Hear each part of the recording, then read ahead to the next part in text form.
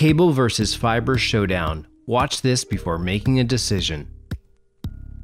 In my neighborhood, cable lines run from utility pole to utility pole and then to my house. You'll notice the thick copper cables on the side of my house that run into my basement and then connect to my TV through a cable box for television viewing.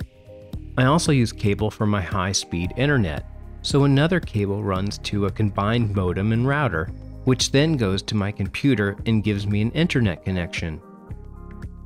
Fiber or fiber-optic internet recently came to my neighborhood, and it also travels from utility pole to utility pole, and then to my house. Notice the small cable labeled fiber-optic cable. If I open the box it's running into, you'll notice just how thin the actual fiber-optic cable is.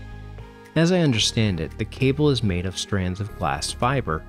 Coded information in the form of light travels through this fiber at an extremely high speed. The fiber then enters my house through the basement and into its own modem and router. So which one is better? Let's test them out. On the left, you'll notice the Nokia device provided by the fiber company. I'm on the plan that claims up to 1000 megabits per second. On the right, you'll notice the equipment provided to me by the cable company. I'm also on the plan that claims up to 1000 megabits per second. By the way, both of these plans cost the same amount of money. It may be different in your neighborhood, but is one better than the other? To do the test, we'll use an Ethernet cable. Let's check the internet speed from the cable company first. I'll plug the Ethernet cable into the back of their modem router and then plug the other end into my Apple computer. I'm using an iMac, by the way, which doesn't really matter. The first thing I will do is turn off my Wi-Fi because we are hardwired to the internet now using the Ethernet cable. Direct connections like this are the fastest. Next, using my Chrome browser, I'll search Google for an internet speed test. Then I'll run the speed test.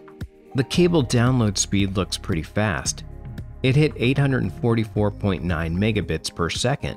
That's really good. Not quite 1000, but internet speeds can vary throughout the day. That's been my experience anyway. Let's see how it does with upload speeds. Wow, the upload speed is only 35.4. That's not very good in my opinion. Let's see how fiber does. I'll take the same Ethernet cable running into my computer and plug it into the fiber equipment. Let's run the speed test again. The download speed is 916.6 megabits per second. That's pretty fast too. Let's see how the upload speed does.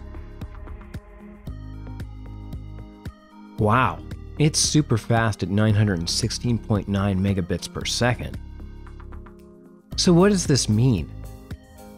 It means that if you care about downloading from the internet and streaming shows using your smart devices, like phones, tablets, and TVs, cable and fiber are pretty close, with fiber being just a little faster, at least in my non-scientific test. On the other hand, if you care about uploading files over the internet, fiber is a lot faster. Let's do a real-world test to demonstrate this. I'm a video editor, so I'm used to putting together content and uploading large files all the time. Here's a test video file that's a little over 2 gigabytes. If I use a service like WeTransfer to upload this file to someone over the internet, let's see how fiber handles it. I'll click transfer and then start the timer.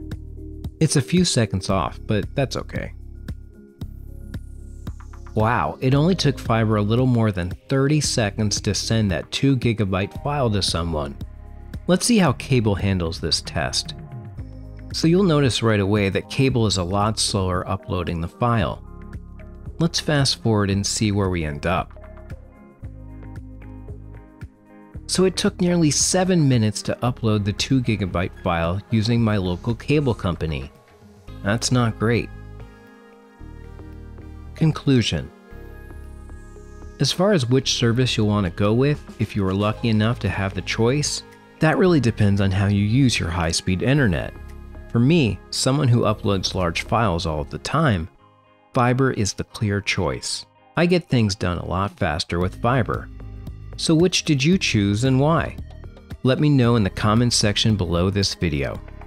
Well, I hope that you found this video helpful. Thanks for watching. Please like and subscribe.